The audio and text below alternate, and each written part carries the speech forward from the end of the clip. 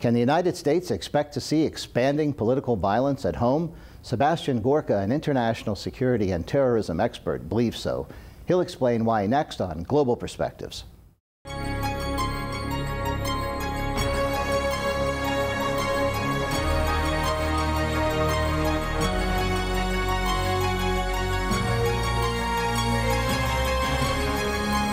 This is Global Perspectives with Pulitzer Prize-winning commentator John Bercia. Welcome to Global Perspectives. What is the terrorism threat to the United States today? Sebastian Gorka, a chaired professor at Marine Corp University, has insight on both the dangers and opportunities. Welcome to the show, Dr. Gorka. Thank you so much. It's great to be here. Tell us just in brief what the terrorism threat today is for the United States, both internationally and at home. I think the best description for the threat to the United States today is to describe it as one of a global jihadist movement. That really includes anybody, whether it's the original Al-Qaeda that executed the 9/11 attacks, or whether it's the group ISIS or the Islamic State today that controls large swaths of Iraq and Syria. Any of those groups that have the ideology, that share the ideology of a fundamentalist interpretation of Islam that should create a caliphate or a theocratic empire once more, that's the threat. And it has various different permutations. It is the groups in the Middle East. It is the groups in Africa, such as Boko Haram. It is also the terrorists that are taking the fight to the infidel, as they see it, on U.S. soil. So we had the shooting in Chattanooga. We've had the Boston bombers, the Tsarnaev brothers. We've had the Fort Hood shooting. We've had numerous cases of actually what we call the conus threat, when the jihadist ideology finds a root in people here in America and they wish to shoot their fellow Americans, their servicemen, or to attack innocent civilians. Tell us how this develops. We hear about the so-called lone wolf, and we worry about the radicalizing of individuals isolated at home in their basements in front of their computers. Are they all that isolated, or is there something more connected about this than we generally know? I try not to encourage the use of the word or the phrase lone wolf. This lone part of the phrase seems to minimize this phenomena, to make us think that this is the anomaly. There is never, and there never has been, a significant plot or attack in which the individual or individuals were disconnected from the broader movement. Whether it was Richard Reed 14 years ago, you remember the shoe bomber. He traveled in the Middle East. He was picked up by so-called talent spotters, handlers, people who indoctrinated him further, provided him training. Whether it was the Tsarnaev brothers, we know the elder brother traveled back to the Caucasus region and probably met with Chechen or Dagestani extremists. Or even if we look at the Fort Hood shooter, Major Nidal Hassan, on the internet, he was in regular contact with Anwar al-Awlaki, one of the most important Al-Qaeda leaders in Yemen. So there are people who aren't part of a large organization like Al-Qaeda or ISIS, but they share the ideology of global jihadism. And I think that's really the center of gravity, if you will. If you want to understand the threat, if you want to predict what will happen next, the strategy of the bad guys, if you will, you need to read their documents. They have internet magazines. They have Inspire for Al-Qaeda. They have the ISIS magazine Dabiq. These are English language jihadi ideology products that are used to propagate the message of holy war and are used to provide a tradecraft to the potential terrorists. What is it about these outreach efforts that people find appealing? There's a lot of debate about this. Yeah, well, again, I think we have to start with jettisoning the urban legends. It's not a question of poverty or lack of education, this idea that there are local grievances that lead to terrorism. If it were poverty and lack of education that led directly to terrorism, then half of the Indian subcontinent would be terrorists, and they're not. So what is it? If we look at the 19 hijackers of 9/11, if we look at Jihadi John, the the front man of ISIS, if you will. These are graduate students. These are middle class, often with advanced degrees and good jobs. So what's missing? It's the ideology, and it's the search for meaning. It is the idea that in a world brought into confusion by multiculturalism or moral relativism, that young man is looking for a purpose. And along comes somebody, a radical imam or a recruiter for Al-Qaeda or ISIS, who says, I'll give you purpose. How about being a holy warrior? How about fighting for God? And that can be very seductive to a man who's lost purpose in his life, and he buys into the ideology of being a jihadi. And what are the opportunities for someone who does buy into this? Are they necessarily what the person thinks he's getting? Well, we have some very interesting reports now of people who have been recruited and who have found that the reality on the ground is not exactly what ISIS portrayed or Al-Qaeda portrayed. We also have some very interesting noises of resistance, if you will, from the parents of people who have become jihadis. And here the fascinating point is, are you really fighting for Islam? Is Abu Bakr al-Baghdadi the head of ISIS? Does he have some special credentialing to declare himself the caliph of a new empire? This is where the narrative breaks down, and this is where we have opportunities in any ideological war. Whether it's against Nazis in World War II or the Soviet Union during the Cold War, it should be our goal to identify the gap, the delta, between what the ideologues portray as the truth and what the truth is on the ground. For communists, it was creating that perfect paradise of equality. Well, we know now that there was very little equality behind the Iron Curtain. Today, we have the same challenge. Can we identify the mismatch, the disjuncture between what the bad guys say about their vision of the world and what's happening on the ground? If there is a large gap, we have to target it, and we have to do information operations to illuminate the truth of what this ideology brings to the average person. What are we doing, and is it effective or ineffective? Well, unfortunately, it really isn't effective, and we've had 14 years to get it right, but at the strategic communications or the information operations in that domain, we've really stuck to a very tactical response to the enemy. We have U.S. Army units, we have Marine Corps units that are specialized in information operations in what we used to call psychological warfare, but they're not being driven at a strategic level by the White House or by national policy. It's very much done in theater at a very low level. What should be done is, of course, just as we did during World War II or during the Cold War, is to delegitimize the argument of the enemy, to make this idea of jihadism unpopular, and to question the legitimacy of those people who preach it. One of the easiest ways would be, of course, to focus on the religious aspect. We have a culture in Washington that wishes not to discuss the religious aspects of this war. But it would be very powerful, for instance, to say, okay, ISIS, Al-Qaeda, you say you are fighting for Islam, you say you are the best Muslims, but who are the majority of your victims? In fact, in many parts of Iraq and Syria, it's not even the Shia, not even those that are deemed to be heretics by ISIS. It is, in fact, Sunni Muslims. So they are killing their own in the name of their religion. That would be a very powerful weapon if we could shed a light on the reality or the inconsistencies of their message, and thus denude them of the popularity that allows them to recruit more jihadists. How would you develop an accurate way of accounting for just how many casualties there are? Well, there are various NGOs, foundations. There is a British-based one that focuses on the fatalities in Syria. There are various ones that are associated with the Assyrian Church, with the Kurds, and they have sources in theater that are constantly monitoring and reporting on the internet the latest atrocities, the latest attacks. So usually it is the NGO sector that has the freshest figures that are publicly available.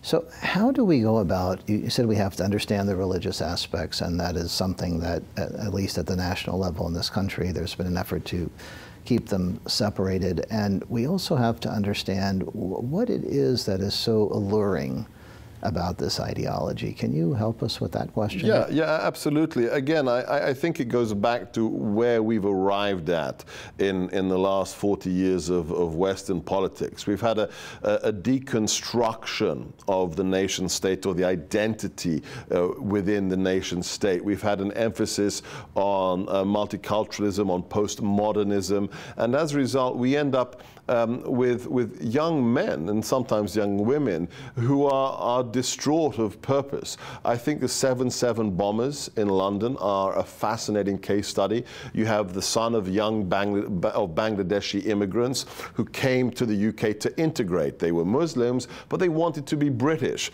and they saw that Britain was a good thing to be a part of. Their child sees their integration as something negative because he doesn't understand, why would you want to be part of a system that suddenly says it's not good. Britain became a dirty word in the 1990s, associated with colonialism, associated with negative aspects of Western history. As a result, he's confused. His parents wanted to be British. The new political elite tell him British is bad. So who am I? What am I? Am I Muslim? Am I British? Am I Bangladeshi? There's a confusion. In that confusion, you are provided potentially an answer. Along comes a radical, along comes a recruiter who says, you know, there is two parts to this world. There is the infidel and there is the believer. You can save your soul, you can die in a war, but you will die in a war in a way that brings you personal salvation and meaning. That's very powerful. That's a message that we've seen ISIS in 9 months recruit 19,000 foreign fighters. Those are figures that Al-Qaeda never, ever came close to achieving. ISIS has made them a reality because of the social media exploitation and their understanding of the internet. So how can we possibly fight back against something that's so attractive? Well, number one, we do what I've already intimated, which is focus on the inconsistencies of the message. We have a role, whether we're Muslims or not. We can say, hang on, what you're saying is not what you're doing. You're killing Muslims.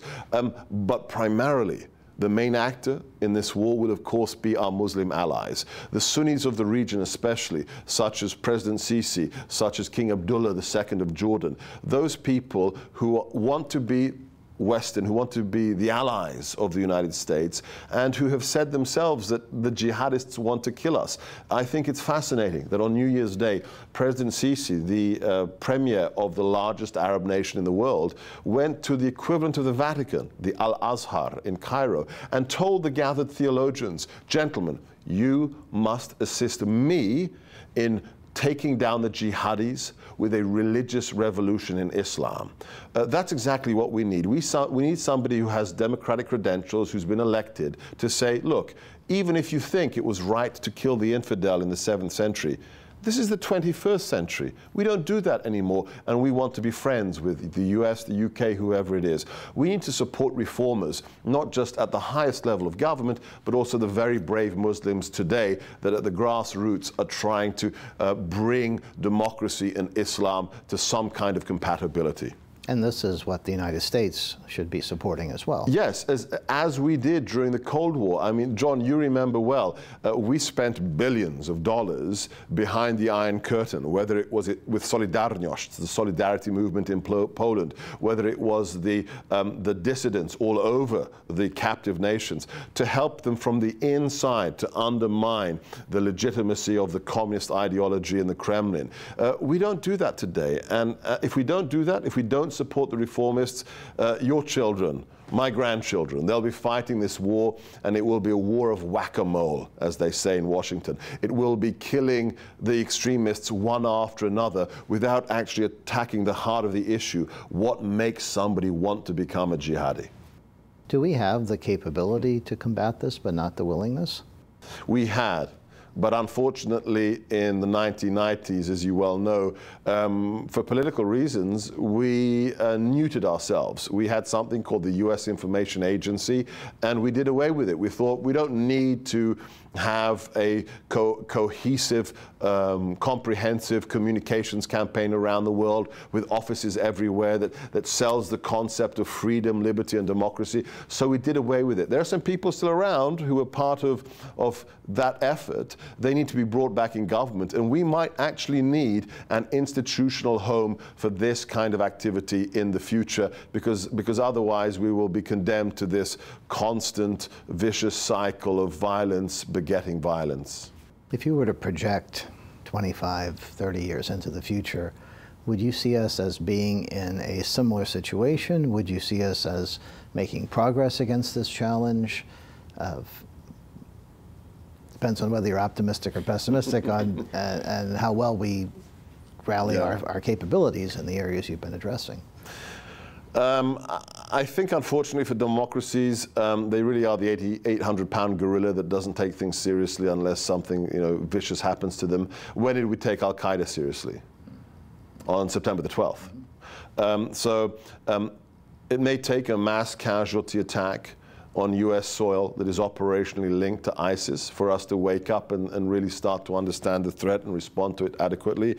But it could be something else as well. I work very closely with our Sunni allies in the region.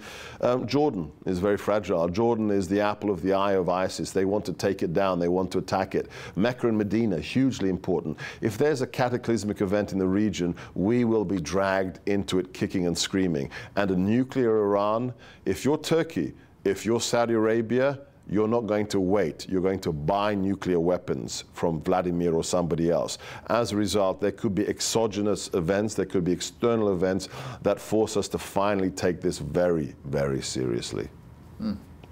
So you still haven't told me whether you're optimistic or pessimistic. You may be avoiding the question. I'm a proud American now, so I have to be an optimist. Sooner or later, look, we defeated the Nazis, we defeated the communists.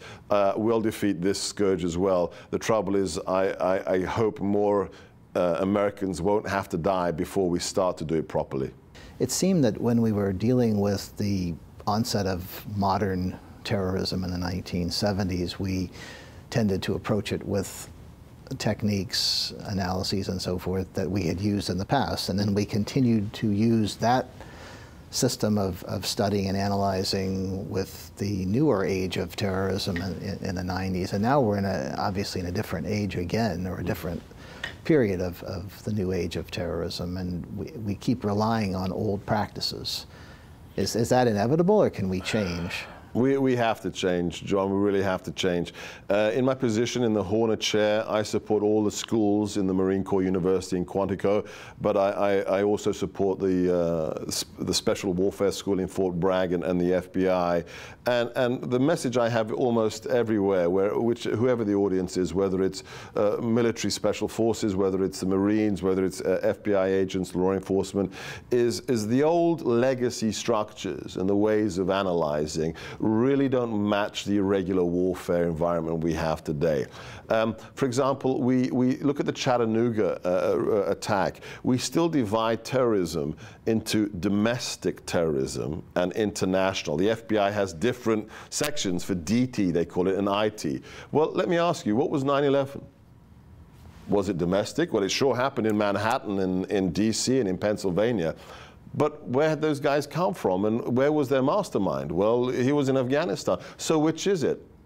It's both. It's both, but what was the original rationale for having that division between the two? The idea that you can separate, it's academically, it's the Westphalian approach, that we can separate domestic actors that are completely different in nature, whether it's, a Timothy McVeigh is different from Al-Qaeda. Well, maybe not. Maybe the fact that they're both using violence to attempt to change a system and inculcate fear into a population, that's what's key. So, these divisions between internal and external, I think, no longer hold.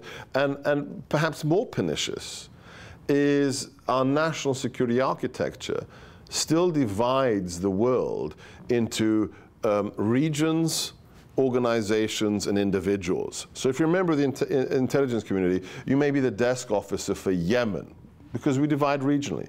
You may be the intelligence officer for ISIS or Al-Qaeda, and then a third person will be the targeter for Abu Bakr or for Zawahiri, the head of Al-Qaeda. This is a very prosaic and functional idea of how the world works. But really, it's not about individuals or organizations, it's about ideology. What connects a Boko Haram in Nigeria to an al-Nusra front or an Al-Qaeda in Libya? It's their shared ideology. So I think we are still struggling with legacy constructs and concepts that we have to realize may have been okay for facing the Soviet Union or the IRA or ETA or the Weathermen. But in today's completely amorphous, globalized international system, we have to rethink where the centers of gravity for each of these threats really lies. Talk to us about the terrorism threat in the broader context of an evolving 21st century world where we're suddenly seeing the resurgence of conflict and problems in places where we thought these issues were settled. Let me take it a little bit broader than just terrorism per se, and let me talk about what we call irregular threats, whether it's narco cartels or whether it's terrorists or whether it's human traffickers or whether it's nation states that are using unconventional means. The ironic reality today is that America is the most powerful nation the world has ever seen. 11 aircraft carriers, more special forces than most countries actually have soldiers. As a result, everybody we may face as a threat, whether it's China, Russia, or ISIS, is going to prefer to use unconventional and irregular means. Whether you're China with your cyber hackers, North Korea taking down Sony, or whether you're Vladimir Putin deploying those little green men in Crimea, these are all asymmetric, unconventional means of attack. We need to understand that's war. War isn't Saving Private Ryan. It really isn't massed battle groups of tanks. That's the anomaly. If you look at the history of war, less than 20% of all conflicts since Napoleon was conventional. As a result, we have to reassess what conflict means. When China controls most of the rare earth minerals in Africa, that is a strategic loss to America. If you like the contents of your iPad, if they're coming from Chinese factories, that can be switched off at the source. So I think we need to have a more comprehensive and unconventional understanding of how conflicts evolve and what makes a threat, and get beyond the idea that the conventional threat, the massed tanks, the ICBMs, that's the biggest danger. It may not be. It may be refugee floods, it may be economic warfare, it may be political warfare. We need to reanalyze the essence of conflict. And you touched on the nuclear piece earlier in our conversation. Are we winning the battle in terms of the proliferation issue? It seems like we've got more nations than ever with nuclear weapons, a frighteningly long list of nations that have uranium that's essentially bomb ready, and others who are trying to either make or acquire these weapons. What do we do? In every case, of course, it has to be analyzed based upon the two components of any threat analysis, which is capability, but also intent or will to do us harm. We have no problem that Israel has nuclear capability or that France has nuclear capability, but when Iran is facilitated to arrive at a place where it could get nuclear capability.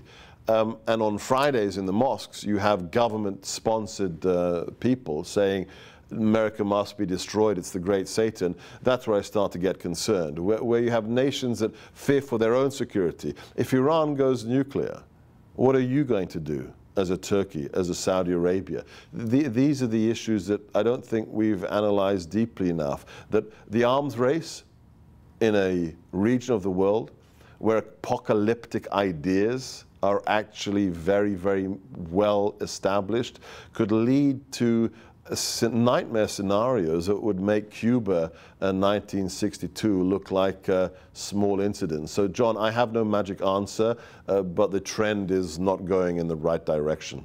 Great. Well, thank you so much for joining us today, Dr. Gorka. It's a pleasure. Thank you so much for having me. And thank you. For Global Perspectives, I'm John Bercia, and we'll see you next time.